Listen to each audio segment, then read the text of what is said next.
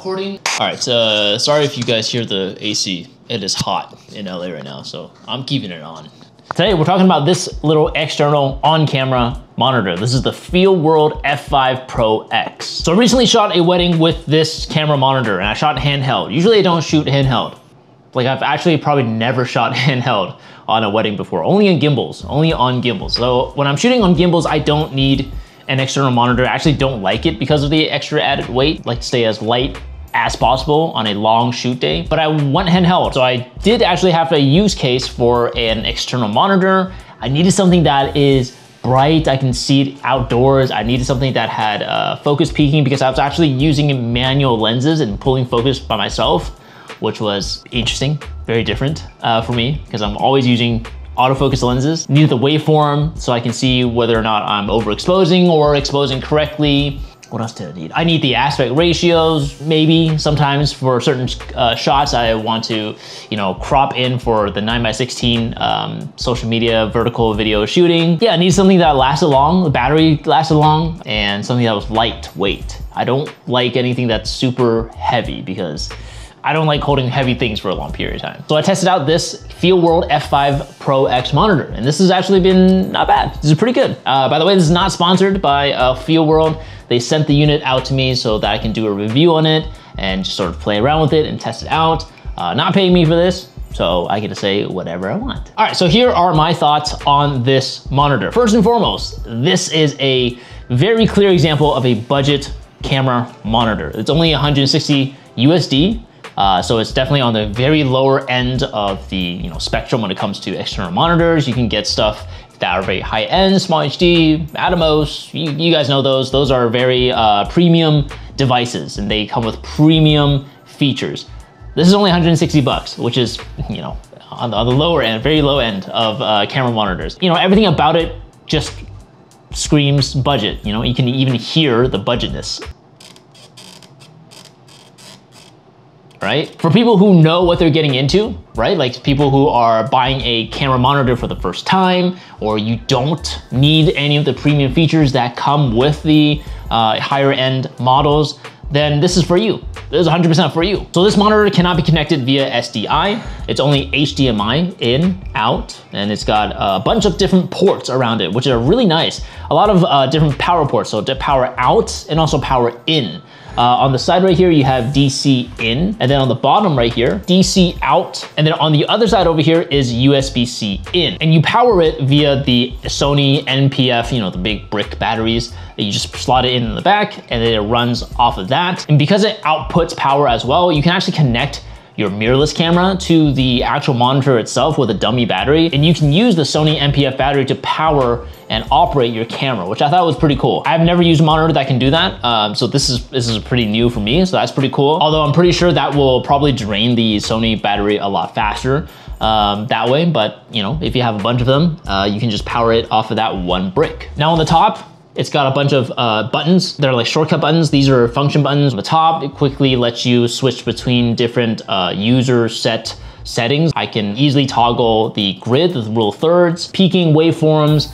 You can set it to a bunch of different things. The screen is actually touchscreen itself, so you can actually tap on the monitor, which I really like, although it's nice to have a backup set of options for you to operate the monitor itself via hard buttons. You also get a bunch of different mounting options, the 1/4 inch threading on the top, on the side right here, on the right side, and also obviously on the bottom. And they come with the RE locating pins, which is nice, so you can mount it any number of configurations, and also one more on the back right here, this golden one right here, I think it is. Now, like I said, when I was looking for a monitor to go shoot a wedding with, it needs to be, first and foremost, it needs to be bright, right? If you can't see the image on your external monitor, you're just carrying extra weight for absolutely no reason at all. So thankfully, this monitor can go up to 1600 nits of brightness, which is pretty bright. Oh, no way. No way you made it? Jesus Christ. Guys, look at this insane smoothie my wife made. Yo, what? Insane. Okay, thank you, honey. I get to have this while I'm filming. This is crazy. Love you. So good. All right, 1600 nits of brightness at the max brightness level. really good, pretty decent for outdoor viewing conditions. When I was outside, I also used this included sun hood. You just pop it right on there. And I had absolutely no issues viewing my image. However, I do want to mention really quick that it does get warm to the touch after it's been running for a while. Maybe like after 15 minutes, it will start to get a little bit warm when you put your hand on it. Obviously, you're not going to be doing this the entire time, so it's not going to be like burning your hand. But for me, not a huge issue. I'm not touching the monitor all the time very frequently. When I'm shooting weddings, I'm just really using it as a monitor and just looking at it, which is fine for me. Now, the second thing that was important for me is the size of the monitor. It can't be a huge monitor. I can't have a TV on top of my camera when I'm shooting, right? Like, that'd be insane. But this is a 5.5 inch monitor, which is for me, the perfect size, because when I'm shooting handheld, I'm literally just gonna be like here the entire time, right? Like the monitor is like maybe like 6 inches away from my face. So I don't want something that's, you know, huge where I have to like back up all the way to like view it like this. That would make my arms a little bit more tired throughout the day. So I would love to have something that's like smaller, but not like small enough where it's like, it becomes like another LCD screen, which is not good. That's too small. So I want something that's like decent size, and 5.5 inch for me, around 5 to 6 inches is like the perfect size. Hopefully I never get to the point where I like mount an entire iPad onto my camera and I don't need a TV on top of my camera. And like I said, this is a touchscreen monitor. I love touchscreen stuff, although in the past, touchscreens are sometimes finicky. You know, I've used monitors before that are like, you know, you touch it and it lags because it's too hot, and then the touchscreen doesn't really work, and unreliable, and it just doesn't work. But thankfully, even in the heat of summer in LA, even when it's running after a while, when it gets hot, the touchscreen actually still works. Like, it works perfectly fine. Usually cheaper monitors at this price level will start failing that kind of touchscreen test very soon, very quickly, even after the first use. But thankfully, this one is really good. This one held up to the hot, warm summer use case. Another thing that's important for me when I'm shooting weddings is how long can the battery last for a monitor of this size. Thankfully, because of the smaller monitor size, a 5.5 inch is not a 7 inch, the battery actually lasts pretty long. And I'm guessing even if it was a 7 inch monitor, it would last pretty long as well. But I went through one of the bigger Sony, I'll take it, hold on. Yeah. Oh, okay. There's no space. These ones right here. These are the Sony NPF batteries that I'm talking about. So this is the big thing that goes onto the back of the camera like this, like that. And I use 1.5 of these batteries on an 8-hour wedding shoot. So yeah, I mean, it's pretty good. This lasted for a long time. So I'm very happy with the battery life. I just need something that doesn't die too often. A lot of times, like, some of these monitors have too many fancy things going on with it, and they drain the battery so fast, especially when it gets hot. Because of the ventilation that occurs in the monitor, it just kills the battery a lot quicker. But not with this one. This one is actually 1.5 batteries, which is very good for a 8-hour day in the summer heat in LA. The next important thing about a monitor is gonna be focus peaking, 100%. That has to be, I mean, it's pretty standard by now, but most monitors have all these standard features that it comes with, but focus peaking is a must-have on a monitor. Because I'm doing handheld shooting, because I'm shooting manual and I'm pulling focus for myself, I need to be able to see whether or not I have the shot in focus, and also what is in focus. Is it the bride is in focus, or is it her flowers that she's holding in front of her that's in focus? If it's the flowers, not good. If it's the bride, good. But I need to be able to see what is in focus. So the peaking on the monitor, you can set it to a bunch of different colors. I think different frequencies as well. So like how much do you want to see of the peaking, or how little do you want to see of the peaking? Customization seems to be a huge asset for this monitor. It has a lot of different things that you can program to your own taste, which is great. And then the other thing is going to be waveforms.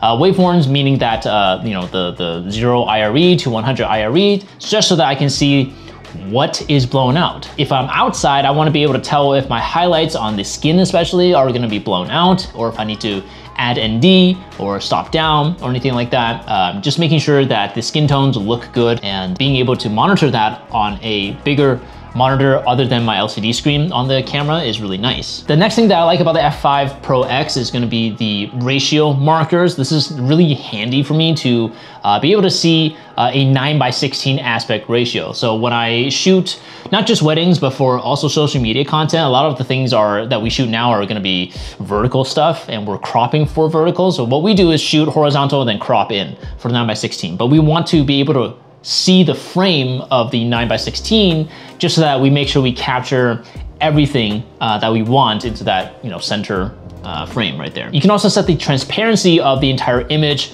that's outside of the center 9:16. So you can get it completely black so that you can only just see what you're shooting in the 9:16 aspect ratio in that little marker. Or you can have it kind of like semi-transparent or like completely transparent so you can see the entire image.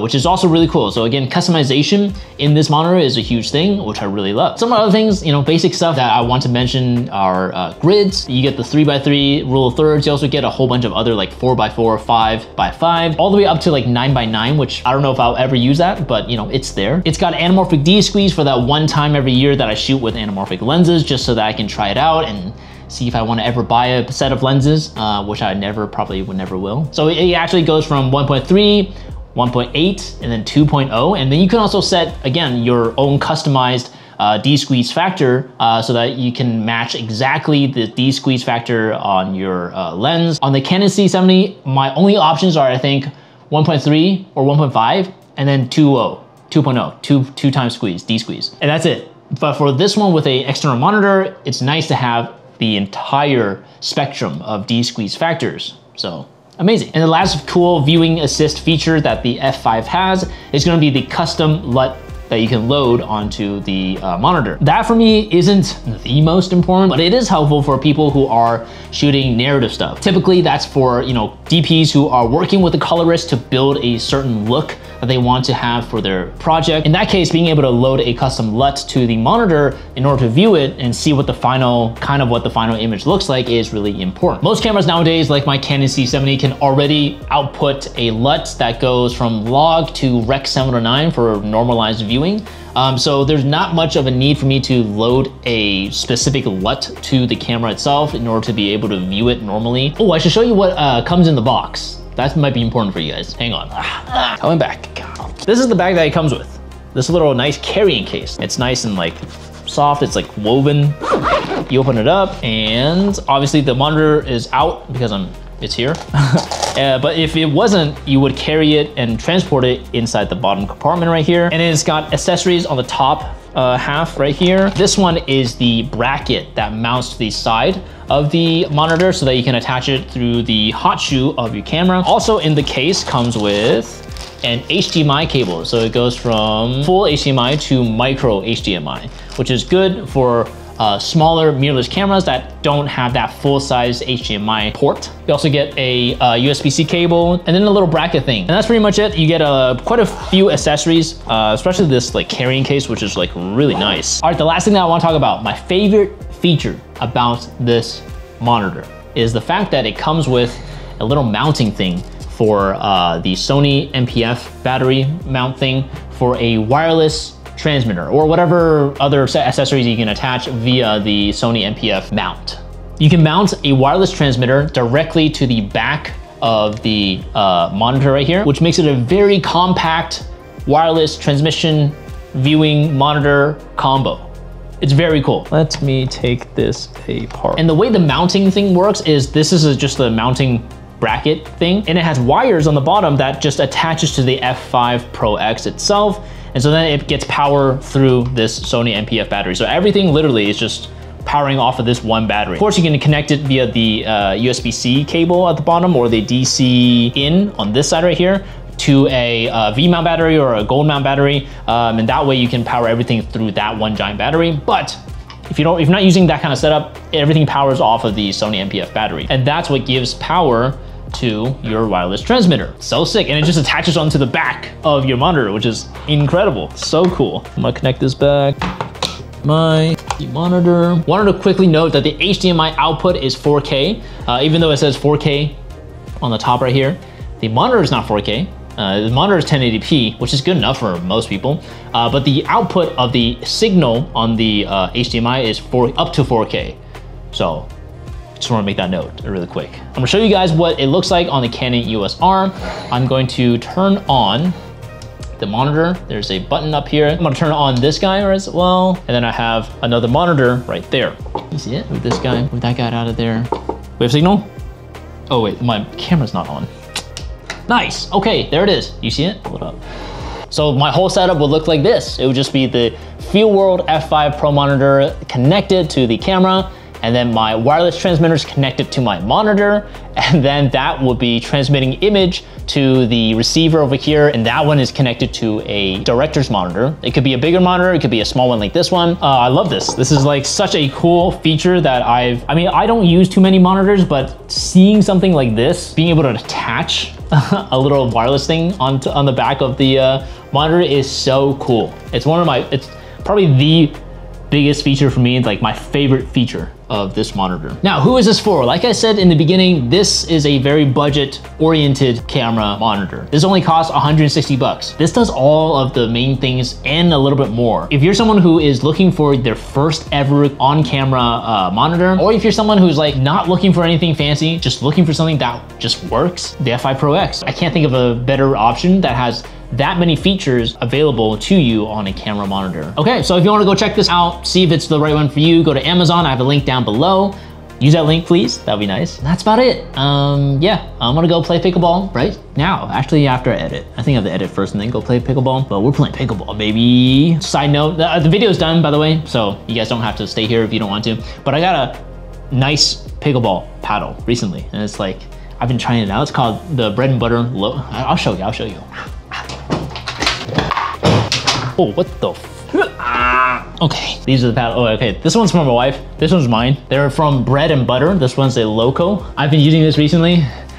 This thing smashes, dude. This is so nice. Like, the way like I have so much more power, and like this is so light because I've been using just like the basic thing that we bought off of Amazon. This thing though, like I'm able to like rip these pickleballs. I'm able to like just smash them super hard, drive them super hard. This is so nice. But yeah, that's about it. Let me know if you have any other questions. Like the video and subscribe if you want to. Until the next one, my name is Alex Chung, and I'll see you later. Bye. Pickleball, pickleball, pickleball. Jesus Christ, this thing just freaking rips, dude. Hell yeah. Overhead smash. Oh yeah, overhead smash. Bam, baby, let's go. Backhand drive. Ooh, backhand drive. So nice, dude.